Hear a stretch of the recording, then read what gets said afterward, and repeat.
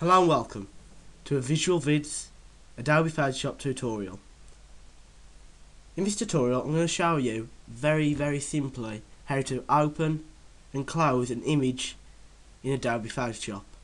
I'll be using Windows Vista and Adobe Photoshop CS2.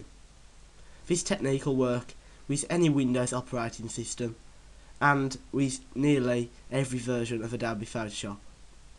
So, to start off, I'm going to open Adobe Photoshop CS2 from my desktop icon.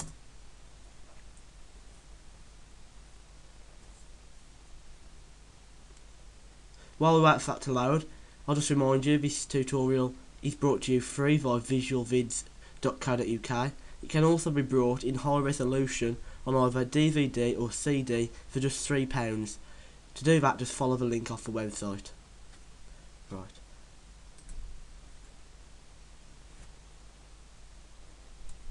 Right, now we have Adobe Photoshop CS2 open, we can start.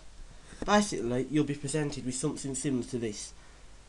These toolbars down the right hand side may not be open, but I'll show you how to open them in a future tutorial. Right, there's two ways to simply open an image in Adobe Photoshop.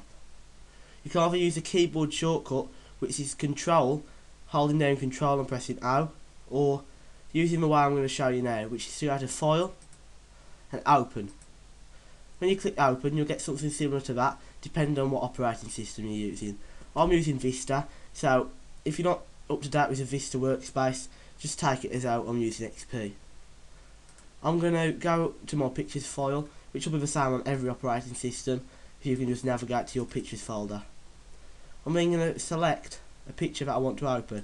I'm going to go to the folder for a lunch trip that I recently went on, and open a picture that I want to edit in the Adobe workspace. Once I've selected my picture, I can either click the enter key, double click that, or click open.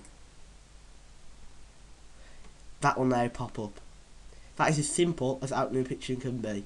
To close it, you simply click the X on the top of the picture. Click the X. If you've had any editing to that, it'll ask you if you want to save that. If you do want to save it, click yes or no.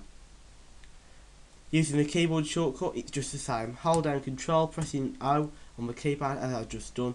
It'll automatically navigate to the folder you last looked in, which is a convenience using Photoshop. Again, you can select your picture. I'll double click this time. Just the same. You can also minimise that picture, which just now minimise it down to the bottom, so if you've got several pictures open, it's a lot easier to see. To maximise, simply press that button, or to get it back down to its standard window size. And to close, click the red X at the top.